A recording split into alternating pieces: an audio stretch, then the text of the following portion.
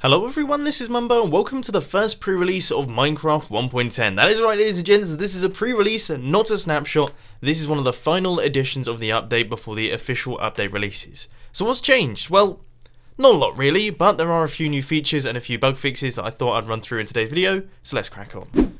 But before we begin, let's take a look at some of the original changes for the Minecraft 1.10 update. So first off, we've got 3 new mobs, the first one being the Husk, which only spawns in hot climates, and it gives the hunger effect upon attack.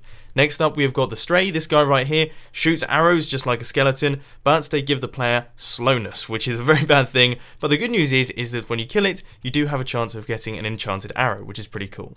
Then finally, over here, we have got ourselves the Polar Bear. This guy only spawns in cold climates. He's absolutely lovely when he doesn't have a cub, but as soon as he does have a cub, he becomes really quite aggressive indeed. Then of course we've got the 4 new blocks for Survival Minecraft. First up we have got the Nether Wart block, then we have got the red Nether Brick block, the Magma block, and the Bone block. These two right here are definitely very interesting for me. Magma block because it's got some pretty awesome properties. For example, standing on top of it will actually give you fire damage, which is pretty cool. And Bone block simply because it means I can store loads and loads of bone meal in rather nice looking blocks. And finally, one of the big changes for Minecraft 1.10, especially in terms of map making, is the structure block. This thing right here is absolutely awesome. It allows you to stave structures, clone structures, move structures around, rotate structures, and all those good things. And I'll put links down in the description for tutorials on how to use these because they're incredibly powerful. And that, my friends, is Minecraft 1.10 in a nutshell. That is all of the new features that are being added in this latest update, which is really quite exciting.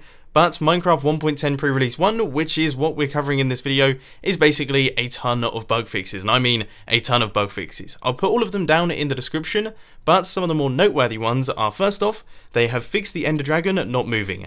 Now this actually happened to us on the Hermitcraft server in Minecraft 1.9, so clearly this is a slightly older bug, and it made the Ender Dragon really very easy to kill, so that has now been fixed. There has also been a bunch of tweaks with magma blocks and the way that mobs interact with them. So for example, when you chuck a witch down on a magma block, it will immediately start taking a fire resist potion. Now this didn't happen originally. Originally the witch just died, but now by the look of things that has changed, and the witch seems to react really quite quickly and take that fire resist potion pretty fast. So that's something to watch out for. Mobs now also avoid standing on magma blocks. So for example, if you place down a creeper right here, as you can see, he will stay on this block. He won't move off the block.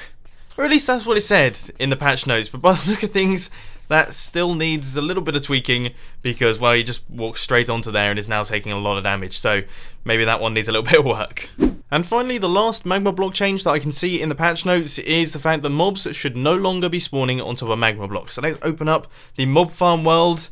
Okay, so there's a bunch of mobs here already, and I can see mobs spawning.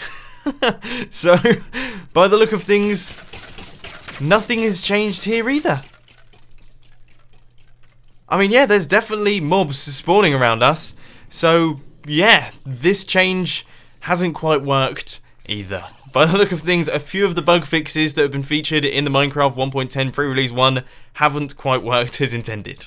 Aside from those semi-successful bug fixes, we also have a few fixes in terms of villages and the way that villages spawn. We've also got some changes to structure blocks and the way that it was rotating certain blocks and mob heads, for example, and a few other bits and bobs. Once again, can all be found down in the description, but for the most part, it's all bug fixes and isn't going to be particularly interesting. Now, the main reason why I made this video, despite there not being too many changes in this latest pre-release, is because it has shown a massive change in attitude by the guys over at Mojang. A pre-release means that, generally speaking, the update is feature complete and it will be rolling out over the next couple of weeks, which is awesome considering the most recent update, Minecraft 1.9, only came out a couple of months ago.